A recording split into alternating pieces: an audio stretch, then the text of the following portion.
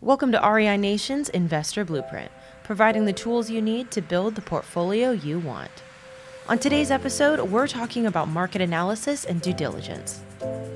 When we talk about a viable market for real estate investors, what do we mean? Well, one key piece of understanding a real estate market is getting the pulse on the local economy, which is something that long-distance investors may have difficulty doing.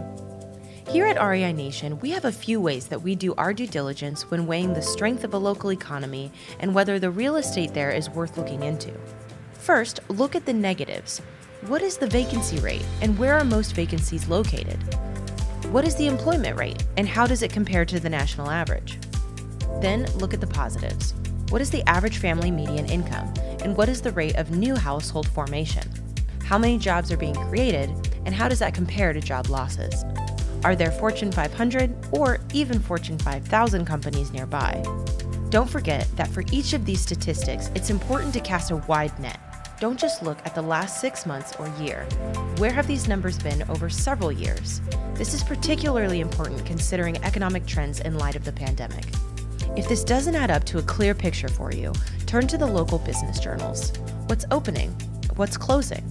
Is this primarily a tourist destination with a seasonal economy, or are there multiple industries available for local workers? This should help you begin to form a picture of the market you're investing in and whether it's worth putting a buy and hold strategy into place. If you enjoyed this investor blueprint, be sure to like this video and subscribe to our channel to be notified of all future content.